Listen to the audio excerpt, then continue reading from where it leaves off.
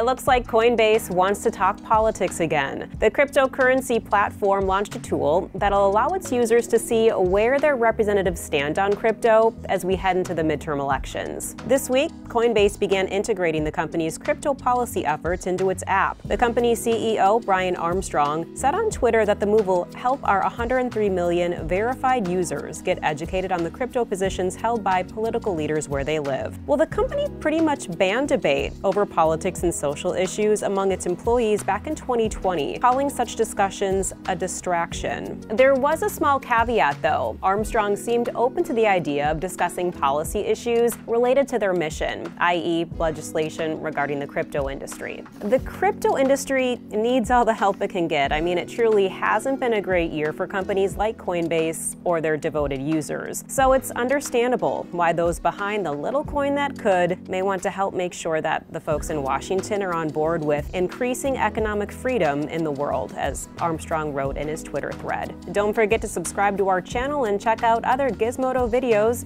here on YouTube.